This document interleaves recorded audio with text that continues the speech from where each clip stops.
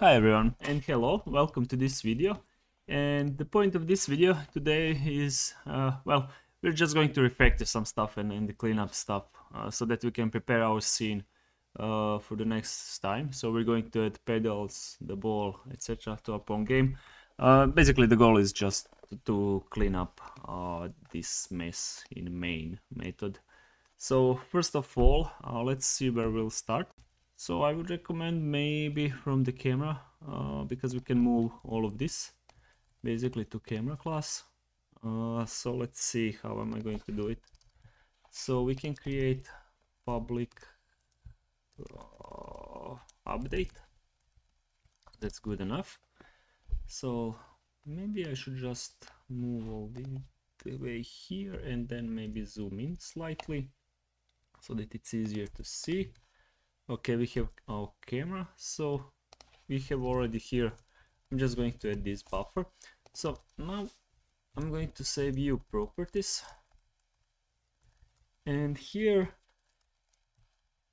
if you're developing for your game or something, you can change this to getters and setters. I'm not going to do it for the simplicity of the video and also the game when you're reading, but if you want, you can handle some stuff way better than I'm doing here. You could say getter setters and then set the value only if getter setters used from the outside. You're going to see what I mean, but yeah, I'll go this way because it's just easier. So I'm going to leave the serious refactoring to you. So we can just make this one private up because that's never going to change, and then we're going to have perspective properties. So here we can have a field of view. I'm going to use 45 degrees. We can have near 0.01, and then we can have as well public far, and that by default can be 100. And then we're going to have matrices. So we already had this private projection view. I'm just going to use not going to use underscore. So we're going to have perspective. So we can just set it to matrix 4x4 identity, and then we're going to have private view as well. Okay, we're good here. Need to be property. We're going to get rid of this getter and setter because we're going to do it in update, on each update. So this is part where I'm saying, okay, you can do this probably better than I'm going to do. So only information that we're going to need here is aspect ratio, because that depends on our canvas dimensions. So we're going to say private aspect ratio is this type of number. Good. Buffer, we're going to create it, and then we can say just this projection view. I could do it in one line probably. All right, and then we're going to move this to update. So let's just format this a bit. So our view, I'm just going to say this view is look at, and then we mentioned parameters above. So we're going to have this eye, this target, and then this up. Good. So similar, we're going to have this perspective. So we mentioned we have this field of view here, aspect ratio we're going to pass in. So I made it here private so that I don't have to like create a field separately. So we can do that as well. This near and then this far. And finally we just need to multiply that. So we're going to say this projection view is multiply, and this is probably good. We can just say here this perspective and this view. Alright, almost done. So we're going to go to main. So here we have our camera. So I'm just going to say canvas width over canvas height because that's our perspective. And further, I don't think we have to do anything with the camera. We can just get rid of this here because we're not going to need it anymore. And if you see somewhere that it's complaining, you can get rid of it. Okay, but we don't see our cube anymore, and that's probably because I moved camera bit to the far. It's moved. But here, somewhere here, I'm just going to say game objects. And the camera by default, when we start the game, I just want the eye to be at some position 0, 0 and maybe -20. If I save it, I still don't see anything. But it's probably right. Is it though? Let me just see. I'm just going to move this to 0, 0, 0 and we do see it. So that's quite alright actually. At -20 is fine. It's just appears zoomed in because I never updated it. So in our draw, I'm just going to say before draw, I'm going to create a new method and it's going to be update. So here we're just going to update game objects, one of them being camera. So if I update it here and then I can just call update. But I never wrote to buffer here.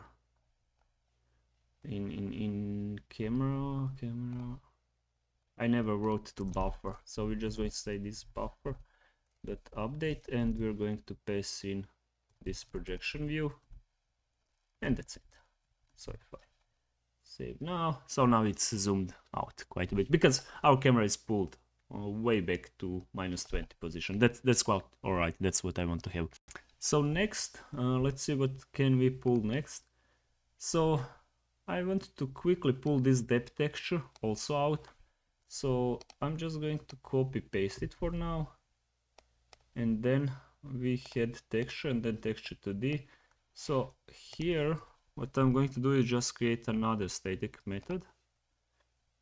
And here, somewhere, okay, let's go here. So just public static create depth texture. So we're going to need device. The parameters were width, number, and then height. Also number. So we're going to copy paste that one, and then here we can say turn new texture 2D. We have device, and we are going to add this second parameter. But let's just get rid of this canvas. So we're going to have width and height. And here, so now in our constructor, here, so if we might have a texture, and it's of type GPU texture, or null. And by default, it's going to be null. But if we already have it set, right, we can just set this texture if we already have a texture. So it's just small overload so that we don't have to initialize it and stuff. Yeah, this is probably good. So let's see if it works. So if I say our texture 2D here, create depth texture. So we need some information, device, canvas, width, canvas, height. And it's broken, and I know why, because here in our depth stencil, right, we have depth texture, but now it's texture 2D, we need GPU texture, so we just need to say the texture.create view. The texture.create view. Okay, that's good enough. We solved that as well. So now what I want to do is I'm just going to create small util class for some of the stuff.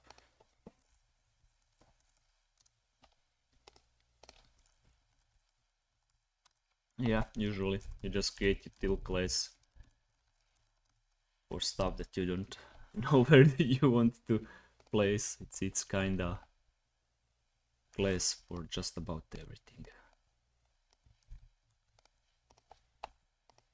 If I was writing an engine, I would probably avoid util class. I actually hate them for some reason, because it's just in util class usually just everything ends up being there for some reason, and then it takes care of just about everything. And I will probably create image loader, but here for the simplicity's sake I'm just going to do this, and it's complaining because we cannot have function here, otherwise it's good. Yeah, so we can have util class for this, so let's just see if it works. Util.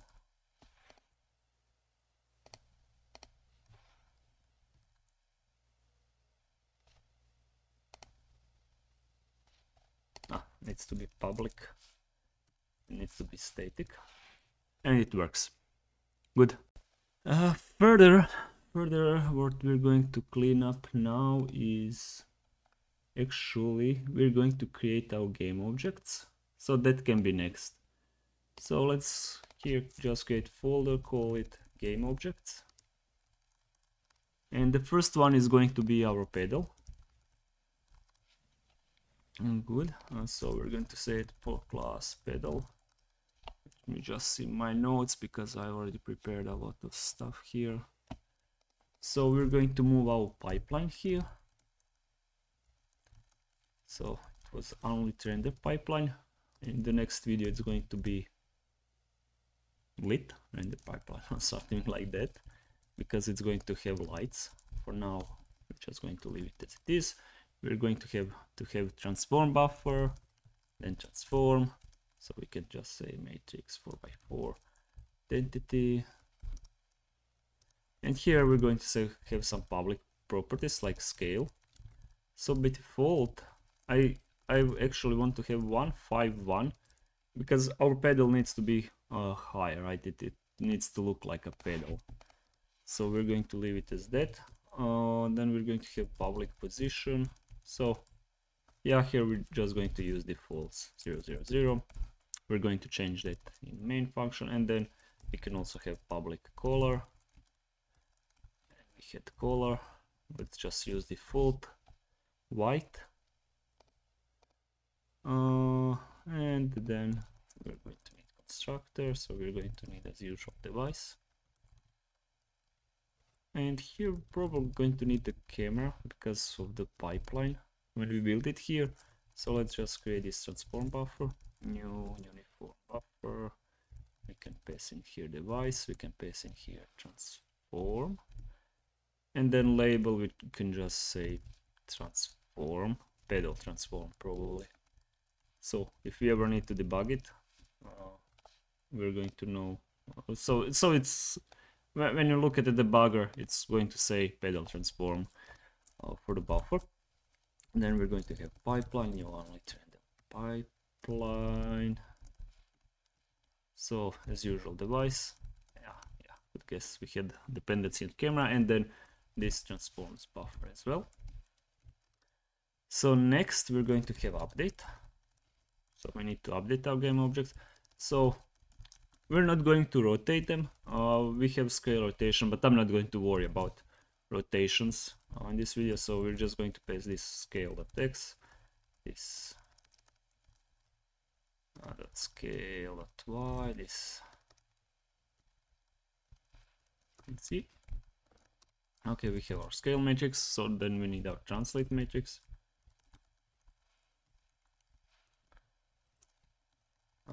This position, the text, this.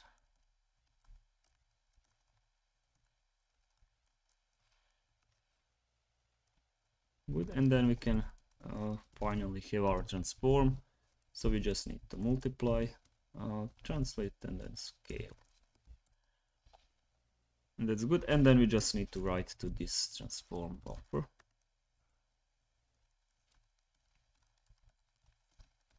So now just to quickly comment this, because we're actually creating object basically each time when we call update, we create 3 objects, one here, one here, one here, because of our matrices, right? I call this new.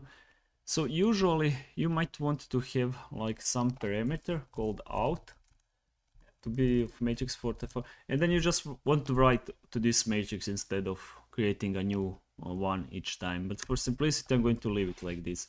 So just so that you know, it's not the most optimized code. And same is here, right? You don't need to update each frame. You can just update whenever you know that this transform is changing. So for that, you can use getters and setters. And I would encourage you to do it like that, but for simplicity I'm going to leave it like this, right? Because someone needs to get this code and read it really quickly. And I mean, doing properly getters and setters really drags the video as well. So I'm just going to leave it like this.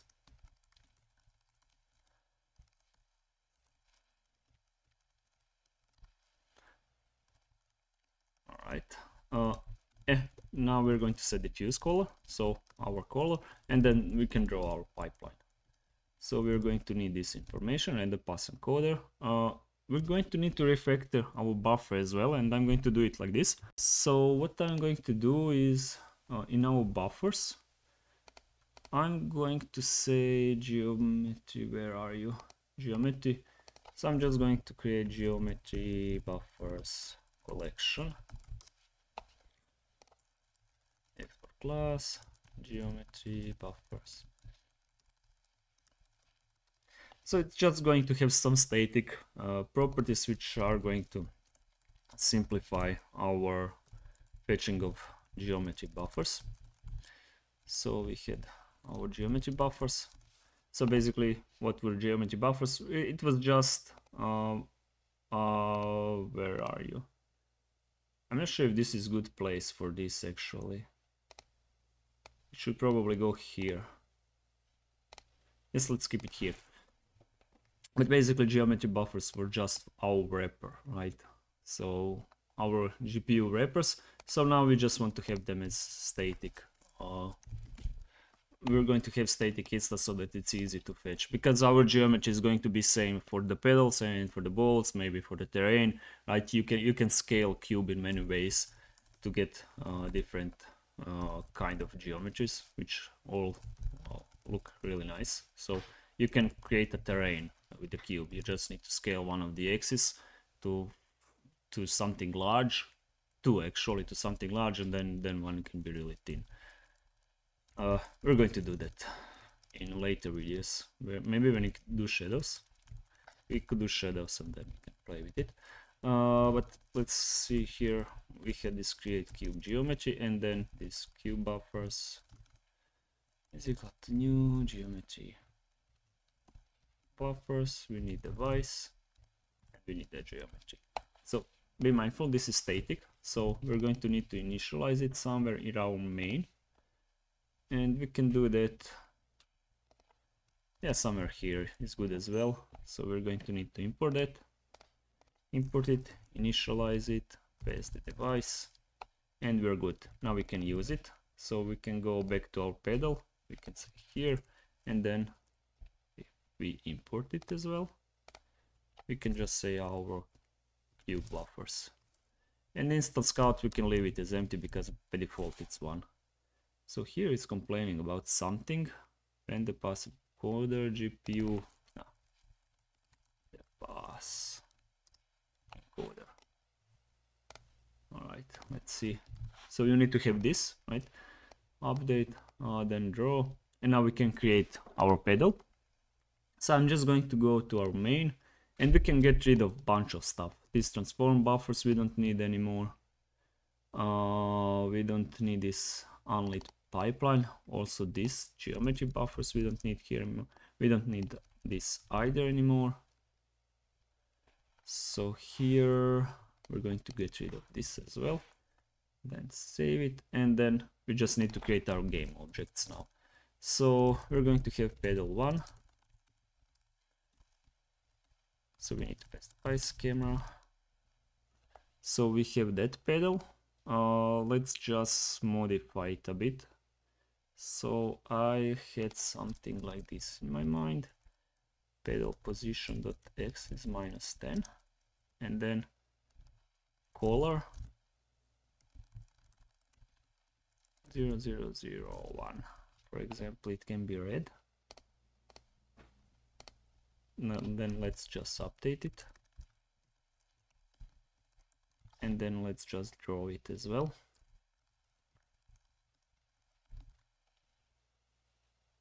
And then we need to pass render pass encoder. And it's actually crashing. That's interesting. So I missed something. So let's see. Maybe it has a tip somewhere. Let's inspect it. What is it saying?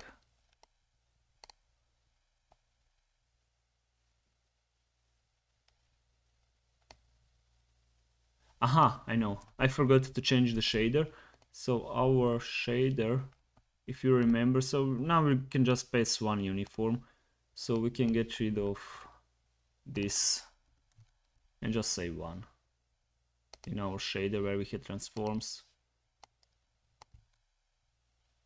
Okay, that's almost good, but I don't see our pedal still. I should be seeing it. Let's see.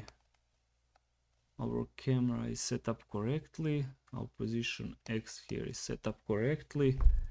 Did I forget to update something? I think the camera is alright, so it must be the pedal. So we have this transform, scale is correct. Translation is correct as well. Drawing. Let's just try to inspect it. So I'm just going to do this.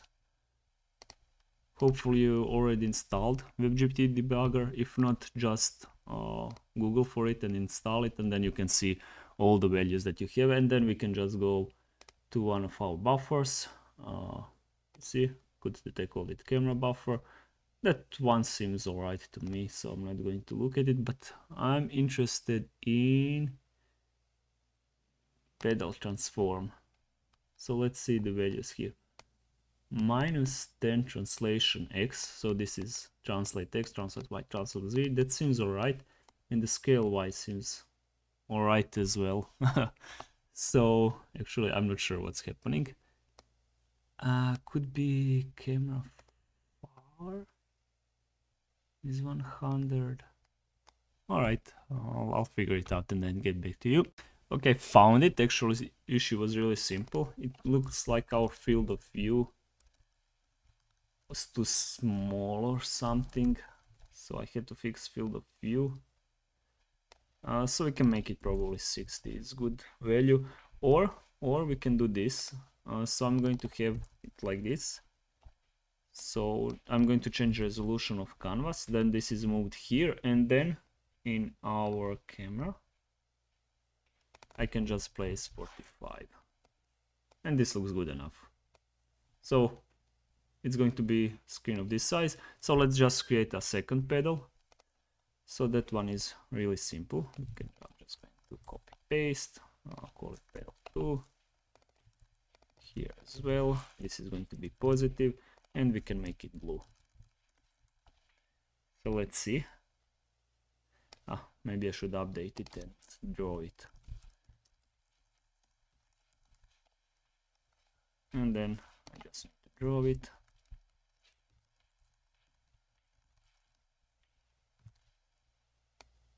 Let's see. It's here. Perfect.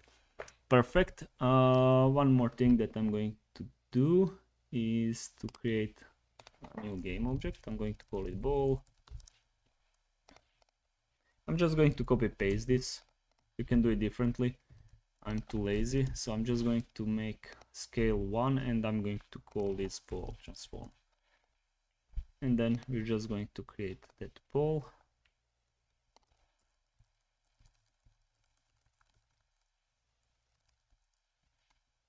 Did I rename it? Probably haven't. So I'm going to do that as well.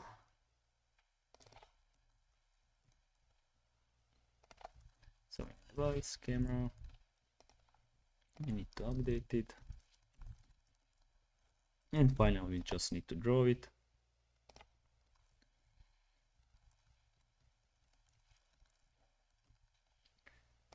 Let's see our scene. Alright, that's what I wanted to have. And finally I just want to have a bit of a different color here. And I already had some good clear values here. In the future we're going to do also cube maps, so that's going to look nice, but here I'm just going to do this. It has nice blue color, and that's our scene setup. So basically that's what I wanted to have this for this video, just to clean up, have this idea of game objects so that we can do lights next time. And as you can see, this doesn't look good, right? Because we don't have light, we don't have shading, so that's what we're going to do next time. Yeah, this was shorter video. If you enjoyed it, please like, subscribe, maybe leave a comment, and until next time.